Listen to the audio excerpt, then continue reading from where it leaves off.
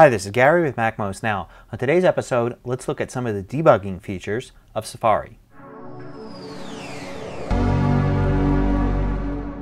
So if you develop web pages, you may or may not know that all browsers have some way to debug JavaScript. Let's take a look at how Safari does it. So here's a very simple little web page, and in it is a very simple little script. Basically sets a variable to 5, checks to see if the variable is 5, and issues an alert. But if I run it here by simply refreshing the page, I don't get the alert. And that's of course because these two variables are different. This one has a capital V, this one has a lowercase v. It's a very common mistake for a programmer to make. So how can you discover that in Safari? You see now I don't get any feedback at all. So the first thing you need to do is you need to turn on the developer tools. And you can do that by going to Preferences and then click in Advanced, Show Develop menu in Menu Bar, and you can see it appears there. Now that I have this develop menu, I can go to it and select Show Error Console. And now when I refresh the page here, I can see I do get an error message down here. Can't find the variable, and it lists it and tells me what line it's on. And using that information, I can usually then go and deduce what the problem is and fix it.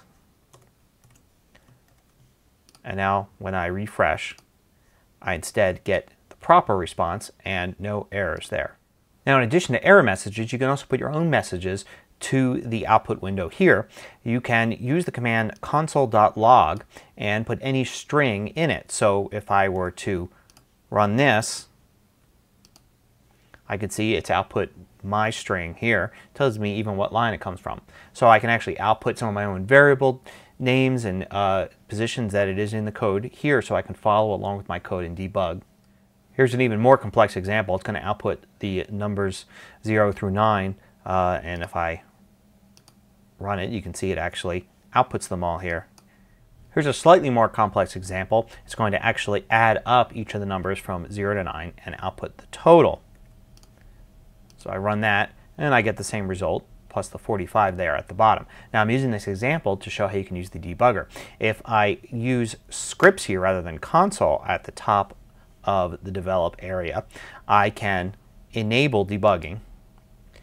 Now when I refresh the page, in the scripts area I'll actually see the script and I'll be able to put in a breakpoint by clicking here on the left. And now when I run it, I can actually step through each one of these loops here, and I can even switch over to the console if I want and see its progress here. Of course I would see any changes happening to the page itself if this were the type of script that were making changes to the page. And I can even watch certain variables and watch expressions, do all sorts of different things. So there's a lot you can do here by debugging inside of Safari.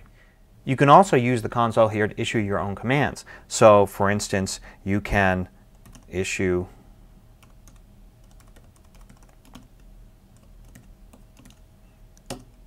and actually get a result for something that you type in. You can even make changes to elements on the HTML page by using commands here in the console. So, and I'm just scratching the surface there. As you may have noticed, there's all sorts of ways to look at the style sheets and the HTML objects for a web page there in the develop area, and there are a lot of different things you can do. So if you're a developer and you haven't yet checked out Safari's development tools, give them a look. Until next time, this is Gary with MacMost Now.